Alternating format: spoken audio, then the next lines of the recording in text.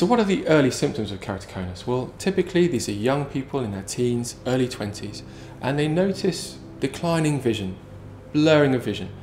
Often it's when they're studying and they're putting their vision under a bit more strain. They may cover one eye accidentally when rubbing their eye and notice that the other eye is not seeing so well. They hadn't noticed before because when both eyes were open they had good function and could cope with their vision. Very commonly these are people with hay fever, allergies. They're people who rub their eyes a bit more often, and it is thought that that's part of what causes the condition.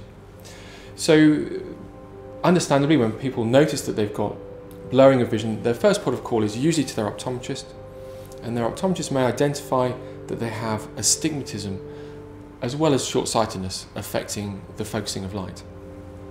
That astigmatism is occurring because the cornea, the window at the front of the eye, has become distorted. It's steeper in certain areas than others, and that's twisting the light and degrading the quality of the vision. And that's really the hallmark of keratoconus.